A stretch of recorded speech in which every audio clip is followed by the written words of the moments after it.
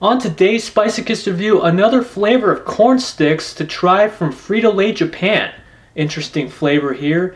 Karashi Mania, hot mustard corn sticks. Looking more here at the cartoony Japan, pretty much is known for stuff like this, having more of the comical stuff on here as far as drawings are concerned. You got the evil looking mustard bottle, and then I don't know what the heck this thing is, but it's got like a mushroomy looking head or something, but he's apparently gotten doused with the hot mustard and not loving life. I must say though, it's a different type of spice. Hot mustard's a different type of spice than say a Carolina Reaper. You know, I don't know if this is more Chinese influence than anything else when you're thinking hot mustard.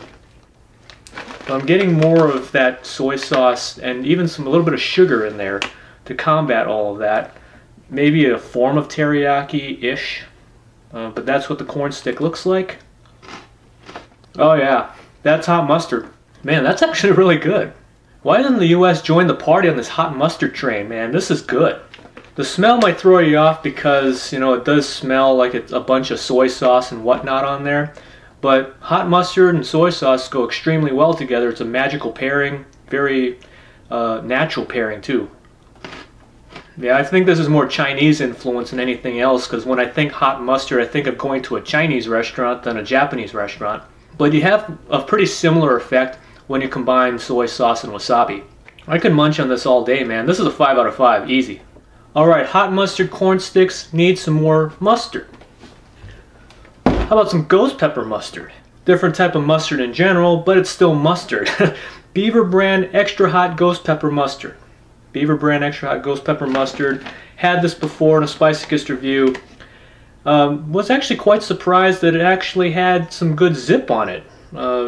Didn't expect that it would have a good amount of zip on it, but it did. So, locally based in Oregon, Beaver brand.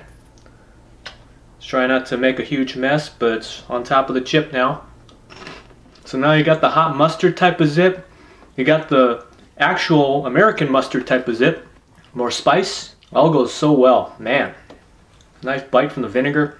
So folks, would you try these hot mustard corn sticks for science? Let me know down in the comments. That's all for this Spicochist review, guys. Embrace that pain, and I'll see you in the next video.